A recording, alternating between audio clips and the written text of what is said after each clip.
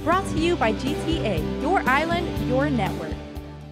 Massive coral bleaching events hit Guam in 2013 and 2014, and projections for 2016 are looking even worse.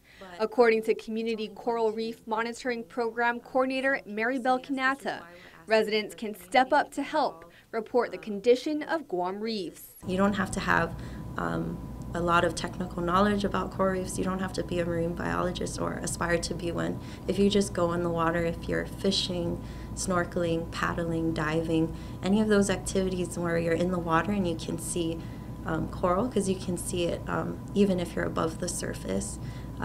Any of that information can actually really help. An Eyes of the Reef Marianas training this Wednesday aims to teach residents how to report sightings of coral bleaching or corals suffering from diseases, human impact, and other abnormalities.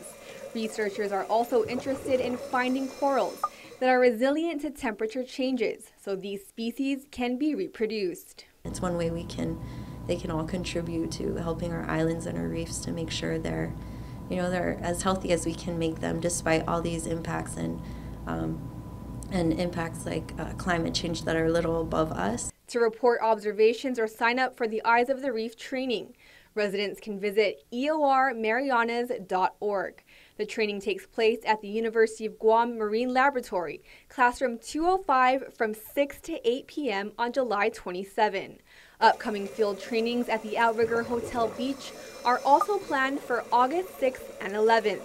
To learn more, you can call 646-1905. Reporting for Guam's News Network, I'm Isa Baza.